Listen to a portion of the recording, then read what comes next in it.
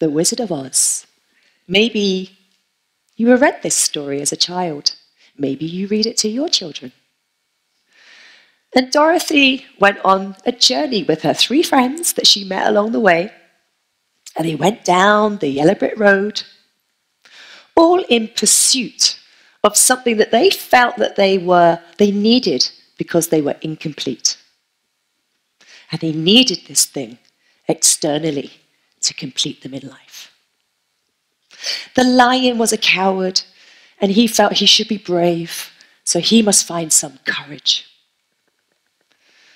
The Tin Man, he just wanted to feel, he wanted to know what it was like to be human, so he must find a heart. And then you had the Scarecrow. Well, the Scarecrow's head was just full of straw, so he needed a brain. And who was going to give them these wonderful things? Why, the great Wizard of Oz, of course. But when they got to the Emerald City, the wizard wasn't great at all. He was just a regular guy. He was a phony.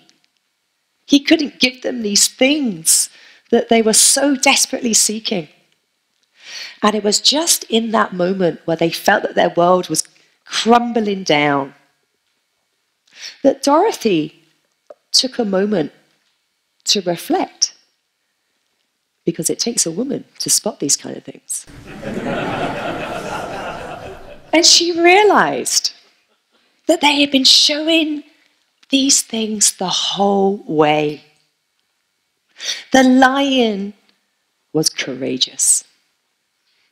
The Tin Man had compassion. And the Scarecrow was wise.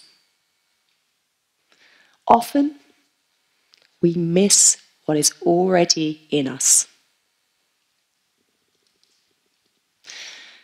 Everyone in this audience already has everything that they need to go and pursue their dreams, their aspirations.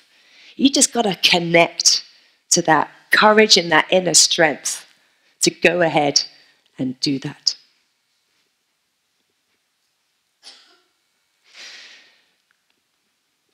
So what is it that stops people? What is it that stops people from going out there and doing these things? How can we be so certain 1 minute and the next minute we backtrack? I'm very curious about what happens there.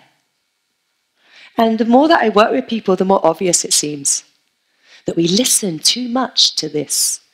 We rationalize so much with our heads, and we do not listen enough to this, to our heart, what our heart desires. And the more that we use our head to navigate us through life, the less we are listening to what we really want. And we feel unfulfilled, we feel dissatisfied, and we talk ourselves out of the very things that we want. So how can you step away from all of that?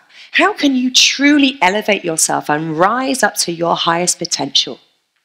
Well, let me share with you 4 simple steps that you can do